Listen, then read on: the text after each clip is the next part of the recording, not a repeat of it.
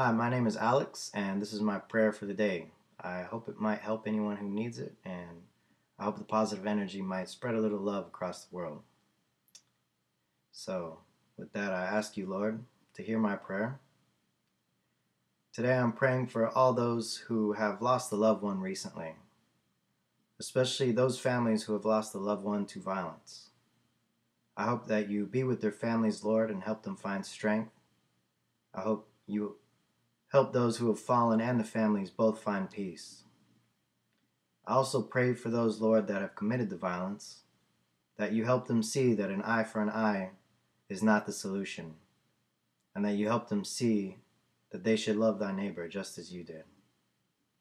I also pray, Lord, for those in other parts of the world that are experiencing war,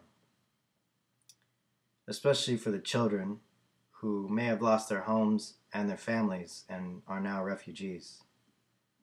I ask you to be with those children, Lord, and any other refugees or anyone else struggling from the war. Be with them and walk with them and help them find the light. I know in hard times it's easy to imagine that you are not present, Lord, and I hope that you can show your presence to those who may feel lost. And with that, I'd like to end with the Our Father. Our Father, who art in heaven, hallowed be thy name. Thy kingdom come, thy will be done, on earth as it is in heaven. Give us this day our daily bread, and forgive us our trespasses, as we forgive those who trespass against us. And lead us not into temptation, and deliver us from evil.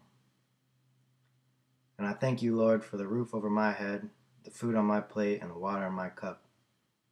And I pray for all those who are not as fortunate as me. Amen.